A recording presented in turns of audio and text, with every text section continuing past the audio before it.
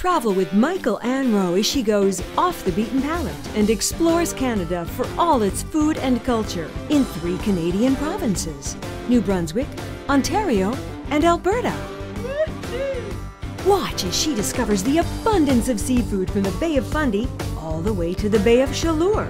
Ah, that's what I call gone fishing. Trapping for lobster in the middle of the winter. Call me crazy, but I'm going lobster fishing. Exploring world-class salmon smokers and preparing a feast of seafood.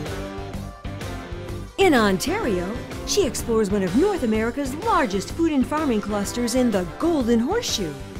Wow! Oh my goodness! Come along as she visits an artisan apple cidery, learns about hydroponic growing, and the Niagara Escarpment. Harvesting grapes and meeting the Grape King is what happens in Niagara on the lake. And when she hits the big city of Toronto, she meets more local farmers, dares to walk the edge of the CN Tower. Now this one's my favorite. It's over Toronto. And meets celebrity chef Brad Long.